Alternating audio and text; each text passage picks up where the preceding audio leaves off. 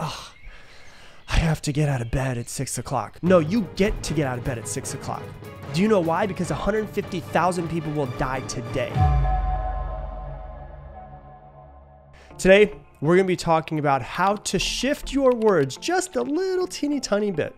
I'm talking like the smallest shift in the world, and how that shift can completely change the way that you see and view the world, but then also the way that you feel about the things that you do as well. And before I dive into it and tell you what the actual word is, because why would I want to give it to you right away, let me go ahead and lay the groundwork and the foundation so you realize why this is so important. So I'm going to give you an example of how simple, just a simple change of words can really change the way that you see things, the way that you act, the way that you feel, and the way that you view everything around you as well. And I'm going to give you this example. You know, words are so powerful. They can literally change the state that you are in. And so right now you might just be in a normal, chill state, nothing really crazy. But just think if someone comes up to you and they say, "Hey, I love you." How would that make you feel by just someone saying that? Now, what if someone comes up to you and says, "Hey, you look really amazing today"? How would that make you feel? How would it make you feel if they say, "Hey, your shirt looks really great with your eyes"? How would that make you feel? What if they come up to you and they say, "Man, you look so pretty today. You look so handsome today"? How would that make you feel? Think about that for a second. What if they come up to you and say, "Hey, I love your haircut. I love the way that you did your hair today"? How does that make you feel? Simply just by the words that someone's using when they come up to you. Hey, if you're enjoying this video, do me a favor and hit that like button down below. It helps with the YouTube algorithm so that more people can see this message, because it helps us get it out organically. So hit that like button, and I appreciate you. Words can make you feel amazing, can't they? If they're said to you the right way. Now let's flip it on its head. What if someone comes up and says, "I hate you," and they say it in a really loud, screaming way? "I hate you. I hate everything about you. You treat people like trash. I've never respected you. You've never respected me. You know, you'll never be good enough." Someone comes up to you and says those types of things. How would that make you feel? Now you could brush it off and be like, "Oh, whatever," right? But how would that actually make you feel? Think about that for a second, because the words that you use and the words that other people use around you, if you're not careful, can really change the state that you're in. They can make you feel amazing, or they can make you feel absolutely terrible. So words are extremely powerful, and you have to think about this and really understand how powerful words actually are. You know, somebody could come up to you and they could say a derogatory word based off of what you look like, what sex you are, what gender, what you identify with, what nationality you are, whatever it is. They could say a derogatory word. How could that word could literally, you could be having an amazing day. Someone could cut you off, or you could accidentally cut someone off, and they come in, they flip you the bird, and then they call you something that's extremely derogatory. And it could change the state of your day just by a couple simple words. Isn't that true? So words are extremely powerful. Just think about how much those words can completely change your state. Now, the question I have for you around this is, how much do you pay attention to the words that you use every single day? How much do you pay attention to them?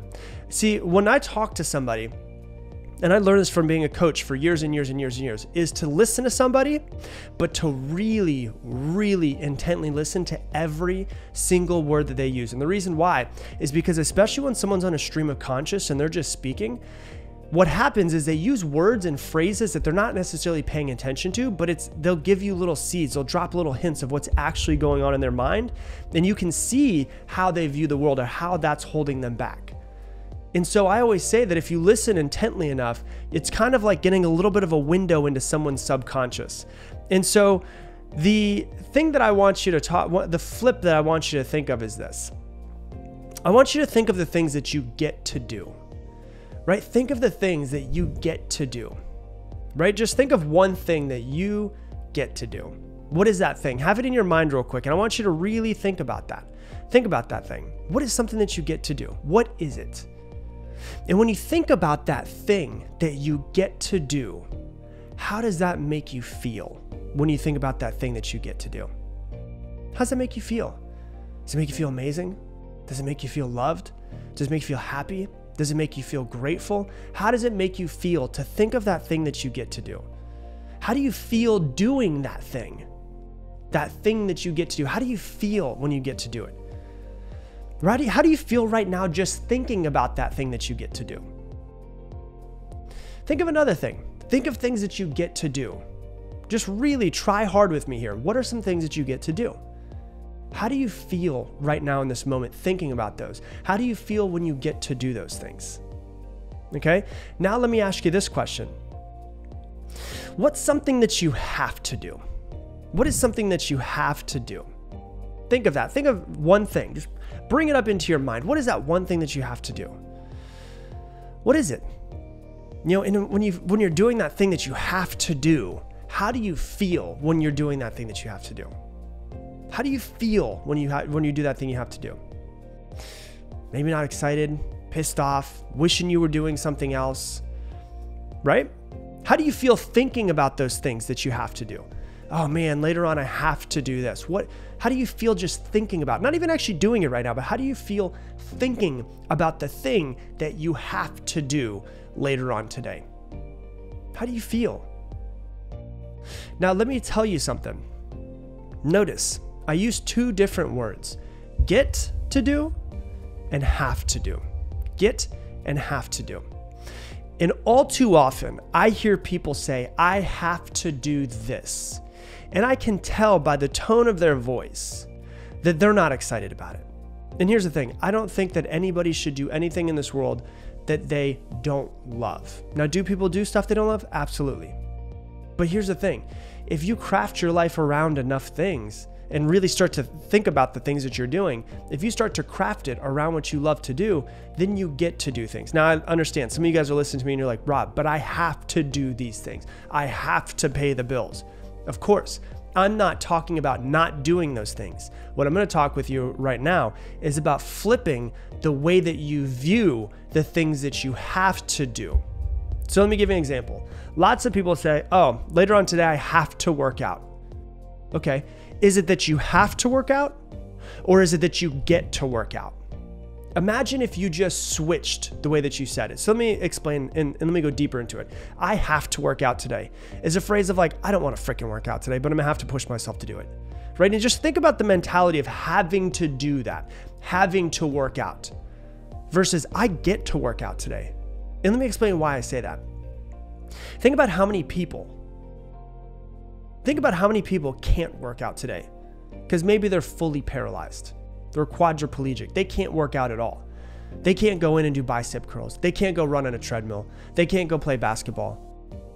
For them, if they got to work out, their phrase that they would say to themselves is, I get to work out today. Now think about how the shift happens in your brain of I have to work out versus I get to work out. There's a shift, isn't it? And it's only one word difference. You flip have to get. So you should never have to do something, but you should always get to do something. I have to work out today.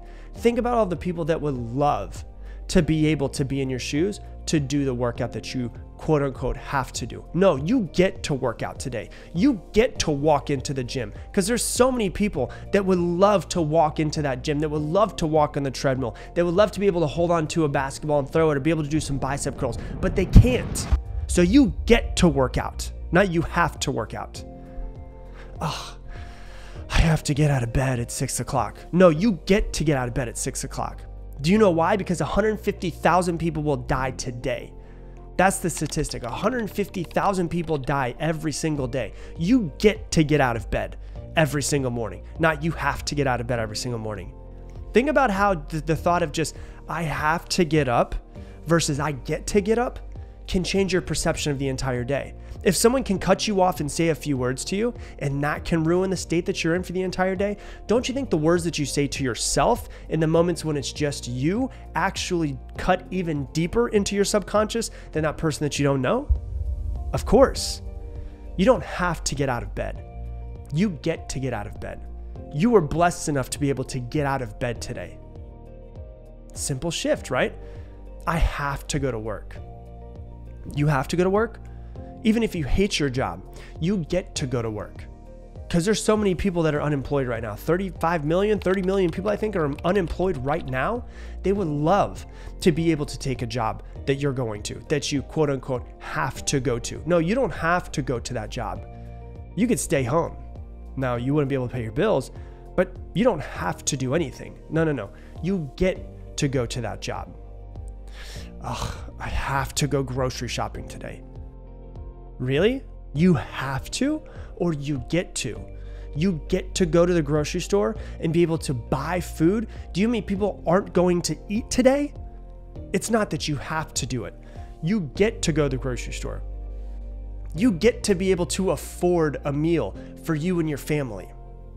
Think about how it's a small shift, but think about how this could change the way that you start to view the world. Not I have to do this thing, I get to do this thing. Think about how that little shift could completely change the way that you see the world around you, right? I have to fill up my gas. Or you get to fill up your gas. Do you mean people would love to have your car? Do you mean people would love to not have to ride a bike or walk or take the bus anymore? No, you get to fill up your car. I have to feed my children. No, you get to feed your children. Do you mean people have lost children in their lives? You get to feed them.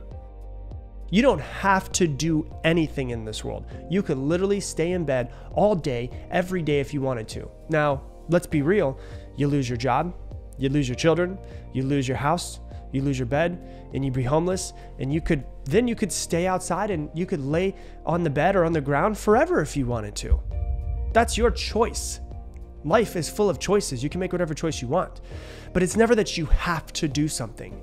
It's that you get to do something. There are so many people that would trade places with you like that if they could. Don't ever tell me or tell someone else or even tell yourself more than anyone else. Don't ever tell yourself that you have to do something. No, with every single choice that you make, every single moment in your life, you are making the choice to do what you're doing. Don't blame anybody else. You get to do these things, so that's the beautiful thing. You get to go to this job. Even if you hate your job with a passion, I get it. I have hated my jobs with a passion before as well. But hey, it's at least feeding you for now, right? You don't have to stay there forever. Once again, you don't have to stay there. You can leave if you want to. It's up to you. That's your choice. Everything in this world is a choice. That's the beautiful thing about it. But you don't have to go there. You get to go there. And guess what? If you decide to leave one day, you leave one day. But you've made the decision to go there. Nobody else has.